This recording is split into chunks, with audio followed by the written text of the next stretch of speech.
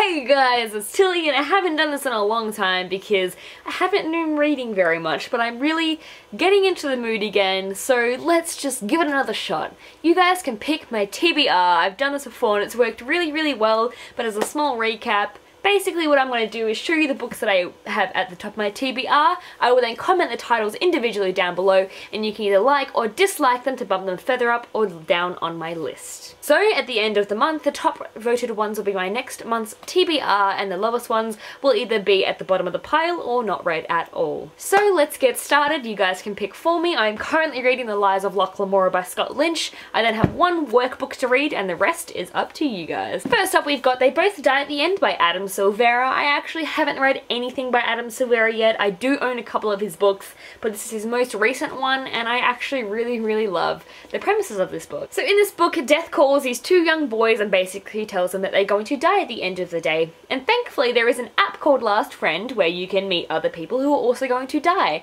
And that is what these two boys do, and they meet up and they have their last big adventure and then they both die at the end. Eleanor Oliphant is Completely Fine by Gail Honeyman. This book has basically just like taken over. It is a bestseller and it's continuously selling at my work and everyone is basically raving about it, and so I picked it up and thought, hey, maybe I should give it a shot. So Eleanor Oliphant leads a simple life. She wears the same clothes to work every day, eats the same meal deal for lunch every day, and buys the same 2 bottles of vodka to drink every weekend.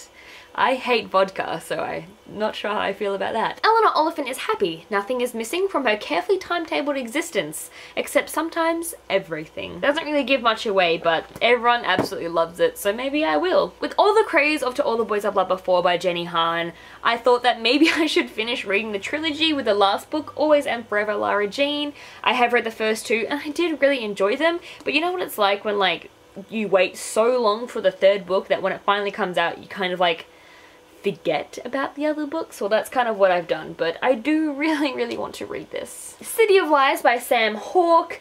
I actually really have been wanting to read this for a long time, but the size of it puts me off as well, but it sounds like it's going to be really good. So this book you have a young man and he is basically the poison taster for the prince, who is the next to be heir on the throne, and when the king is killed he now has to step up his game to not only protect the new heir to the throne, but also to find out who did originally kill the king, because he was killed with poison that no one had ever seen before. Plus I've been really digging fantasy at the moment, so it could be something that I would want to read. The Song of Achilles by Madeline Miller. This one is like a ancient mythology based book following Achilles.